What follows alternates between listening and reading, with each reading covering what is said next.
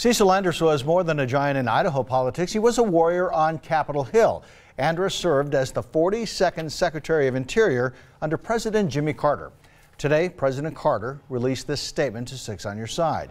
It says in part, Rosalind and I join thousands across our nation in mourning of the passing of Cecil Andrus, a friend from the time we served together as governors. Together we made conservation history with the successful passage of the Alaska Lands legislation, which doubled the size of the national parks. A special memory Rosalind and I cherish is the float trip with Carol and Cece down the middle of fork of the Salmon River, competing in catching the most trout.